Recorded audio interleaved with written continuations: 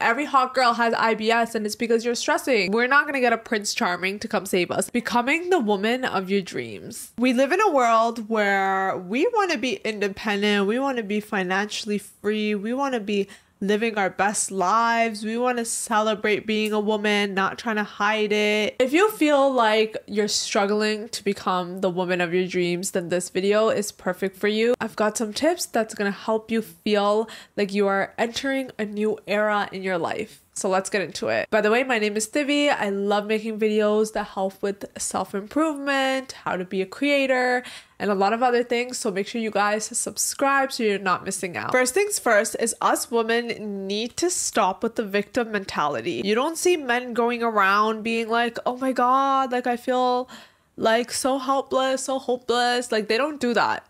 They don't do that.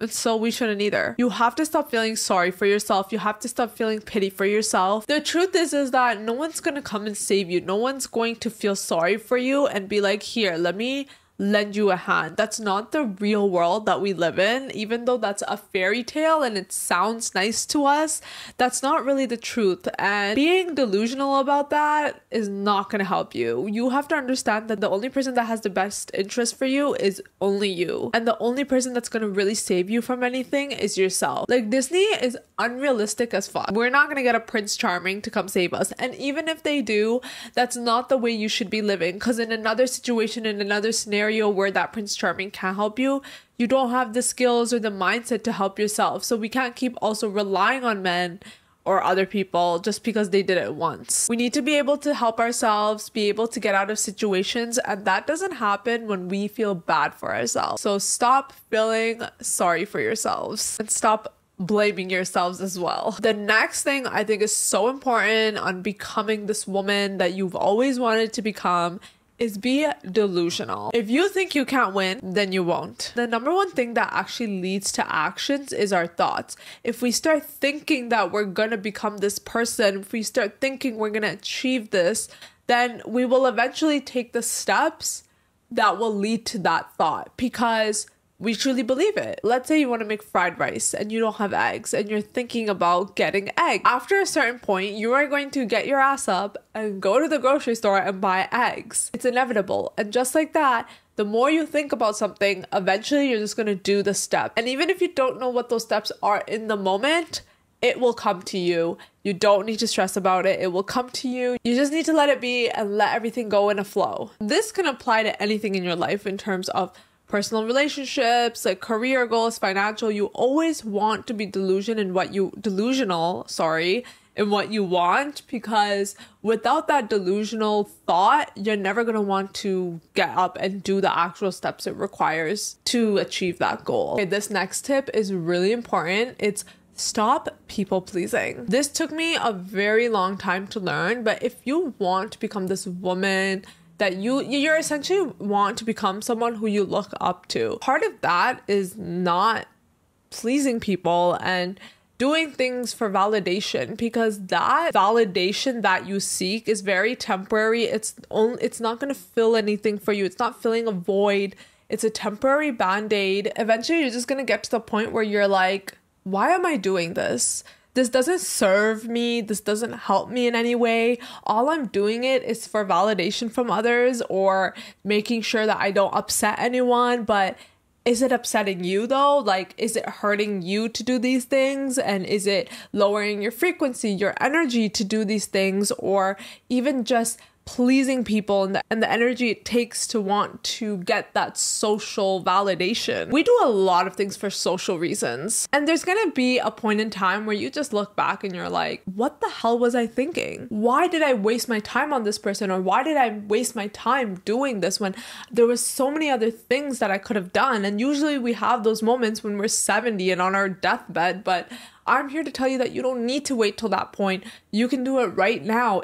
All it takes is reflection, whether it's through journaling or sitting back or taking a day off in the week and really looking at what purpose is everything that you do serve. Like, is it really bringing happiness and joy? Is it bringing me financial freedom? Is it bringing me health and wellness? Because if it's not, then it shouldn't be a part of your routine. This one is really important. Listen up. I mean, all my points are important, but quality plus quantity is what you should strive for. It's the fastest way to get what you want. When you want something, whether it's in a relationship, whether it's social media, whether it's physical health, whatever it is, when you put a lot of time into something and that time that you put in is optimized to whatever it is, whatever task that you're doing or performing, that will give you the fastest results. Now, I'm not saying that you should always go for fast results. Some things take time naturally, but to make it as quick as you can, you need to do quality and quantity, guys. Put meaningful time and put a lot of time into it. And you got a formula that is going to work in almost anything you do. This one is something I would love to do myself down the line, or even soon actually, which is getting therapy. I think that getting therapy is such a hot girl thing to do. I think that it really helps you understand yourself as a person, and things that you can't see for yourself, you can have someone else see for you. It also allows you to have better strategies when it comes to coping with things, or how to make sure that you don't overstress. And these are things that definitely reduce your quality of life. And especially if you've had past traumas, it's even better. You know, I think everyone should go to therapy, but a lot of people don't believe in it, especially like if you have parents who are very old school or they're immigrant, they don't understand what therapy does for people, especially in the social media age. I feel like it's like a necessity. I feel like it should be mandatory or something. How can you become a dream woman by not even helping yourself? You can only become a woman of your dreams, the best ideal version of yourself, if you help yourself. And like I said at the beginning, no one's here to help you. You got to go take the steps to help yourself. This is for my girlies in a relationship, do not do anything or change anything about your life for a man unless it's for the better. What I mean by that is, do not move across the country. Do not do anything like that where you just drop your whole life and you go and you depend almost in a sense on this man. Drop everything and move across the world for a man that you just know, barely know, just getting to know, even well know, right? There's always can be a compromise. But if he's willing to move for you, then that's fine. Don't bend your life and the way you live your life for a man. If he comes in and he's like, babe, I want to improve our life together. Let's go work out together. Let's be healthier together. Of course, do those things. But if it's things where you have to disrupt your normal, where you have to let go of things that you know keep you sane, that keep you in a healthy stance, letting go of things that keep you in a healthy stance, like physically, mentally, financially, emotionally, socially, whatever that is for you. You have to keep your boundaries straight and make sure that they understand that. And if they can't understand that, or if they pressure you into doing something where you are starting to take more sacrifices, it is not worth it. And sometimes we do things blindly when we're in love. And I'm here to tell you, stop being blind. It is not worth it, because if things go south, which it does for a lot of people, especially if you're put in a position where you have to take a lot of sacrifices in the first place and not in a good way. Yeah. I've been saying a lot of stuff about protecting your energy from other people. This point is actually protecting yourself from yourself. As women, if you want to become a woman, that woman, a better woman, the woman of your dreams, we are not focused on other women. We are not focused about comparing to other women. We are not focused on jealousy. We're not emitting those emotions, because that is only going to bring us down. You're bringing another woman down. Like, it's not helping anyone in this situation. We cannot project our insecurities on other women who are doing better. These are actually qualities that take away from becoming a better woman. Like, we all do it. If you sit here and deny that you don't do it, you are lying to me. We all do it. Jealousy, envy, comparison, it doesn't leave you down a good path. It leaves you down a dark path, and it is not gonna help you. I think we can all win. I think there's space, money, energy, time, men in the world where we can all get what we want. So when you want to become a woman, please block all that stuff out, because you don't want yourself to be the reason why you're not doing well in life. And that can happen, and it can happen so subconsciously.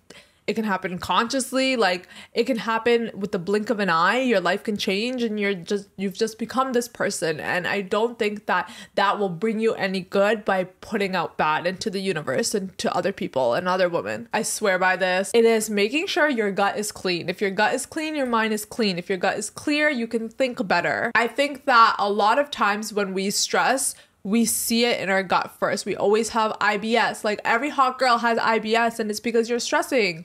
You are not taking care of your gut, and obviously that comes with taking care of your mind, but the two are related. So take care of your mind and take care of your gut, making sure you're feeding it the right foods, eating a variety, getting your vitamins in, going for a hot girl walk, whatever it is that you need to do. I mean, you should be doing all of those, but whatever it is that you're not doing, add it to it, and making sure that that is a priority. A lot of like diseases and start off in the gut. Like I just truly believe that without your gut being in a good place, you are not going to be able to find who you are. You're not going to be able to think straight. So make sure you are on that.